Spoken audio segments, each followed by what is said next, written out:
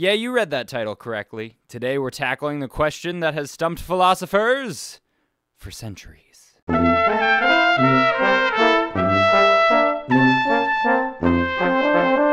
Our story begins during the Dark Ages, January 2021. I was just out of college, living in an apartment in Nashville with Nolan, the other trumpeter in the Lakes Brass Quintet, and I was halfway through my first year of teaching elementary general music. Now, for a lot of teachers, this year was spent teaching on Zoom. But not this guy. I was in the trenches, and while teaching in person is preferable to teaching on Zoom, we were still limited in what we could do in a music classroom. I don't know if you can remember all the way back then, but we weren't allowed to sing more than 20 or 30 minutes, let alone pass out instruments. Heck, I spent most of my first year teaching going classroom to classroom on a cart. Needless to say, times were tough. And after Christmas, I decided it was finally time to get myself a pet. Now, during the summer of 2020, I was looking at maybe getting a dog, but finally decided that was probably going to be too high maintenance for my lifestyle at the time. Flash forward to now, where I live with my girlfriend and her 2 dogs, who are the most high maintenance of dogs. But I love them so much. Now, around this time, my friend Cassie had recently taken custody of a chinchilla, and I fell in love with the species. I decided this was the perfect pet for me. So I did my research, and before going back to school from winter break, I put together a cage, I bought all my supplies, I went to PetSmart, and I brought this little guy into my life. This is our composer for the day.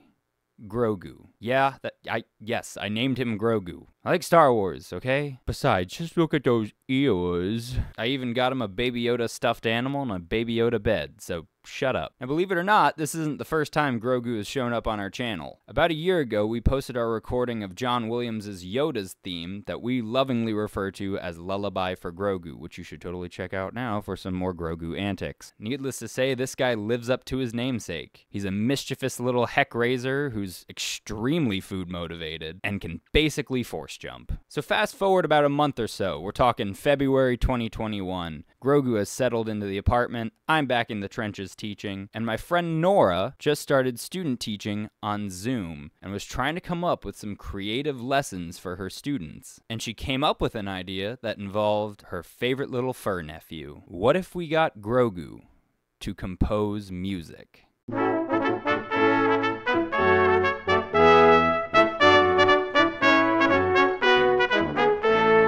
Now, to understand how we got Grogu to actually compose a piece of music, we need to know a little bit about a style of music called aleatoric music, or chance music. In an aleatoric composition, the composer can leave musical elements up to chance. Maybe they give the performer different options of things to play at different times, or they use chance to choose musical elements like the dynamics or the rhythms. One of the best examples of this kind of chance composition can be seen in the piece Music of Changes by minimalist composer John Cage. For this solo piano piece, Cage used the Chinese oracle book, the I Ching. I Ching?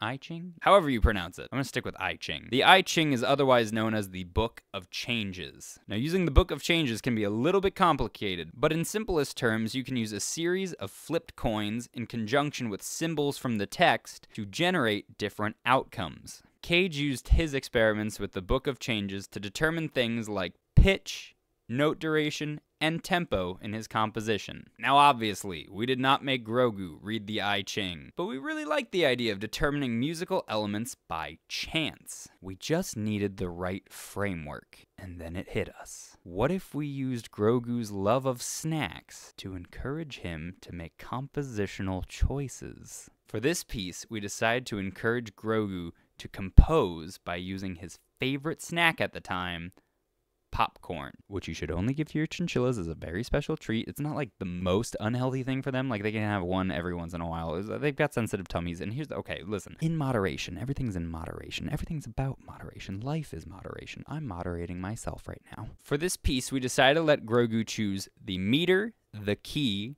the mode, an emotion word, and even different melody fragments. We started with the meter. To do this, we laid out 3 index cards, each with a piece of popcorn on top. He had the options of 3/4, 4/4, and 6/8. And as you can see, he chose 6/8. Then we had to choose a key. To do this, we printed out everyone's favorite musical circle, the circle of fifths, and put one piece of popcorn on each of the 12 keys. Grogu chose C. Now, we weren't sure if he wanted C major or C minor, so we gave him the option of mode as well, and Grogu is a simple creature.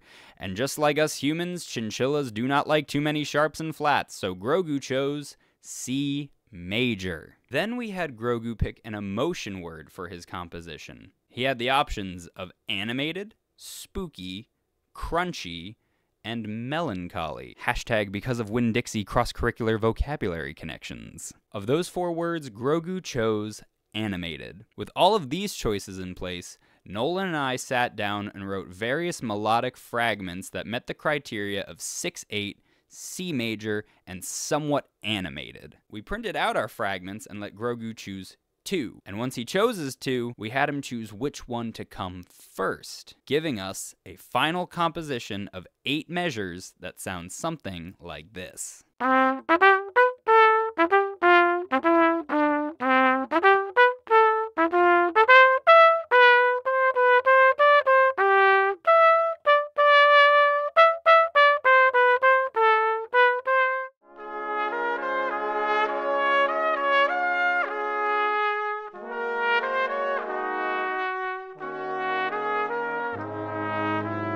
You might have noticed that I never actually brought Grogu into the studio to say hi, and that's because he can't. Last May, I brought him to the vet for his regular checkup, and the vet wanted to put him under anesthesia to get a look at his teeth. Something went wrong, and he never woke up, and I never got to say goodbye.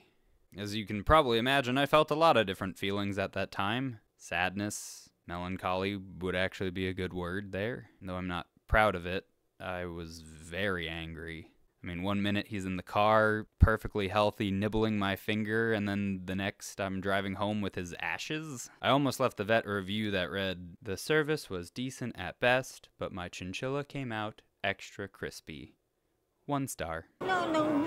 No, you cannot joke about that. You can break my heart, but you cannot break my use of humor as a coping mechanism." So what do you do when life takes an unexpected turn for the worse? We feel our feelings, we heal, and as artists, we find a way to make something beautiful out of that loss. Grogu never got to finish his piece. We are going to finish it. Nolan and I are currently in the process of coming up with different ways that we can use chance to write a secondary theme and make a fully fleshed out piece for brass quintet. And when we are done, we are going to share the recording here on YouTube and give away that sheet music for free. I know this video is a little bit different than what we've been making lately, but this is a project that Nolan and I have been excited about starting for months now. And though we miss Grogu a lot, we're really excited about finishing his work, because even though he's gone, he left us with something beautiful. So if you want to see how this piece comes out, stay tuned right here. We'll be showing you the process, and we'll be showing you the finished product when we get that done. Thanks for watching. We'll see you in the next one.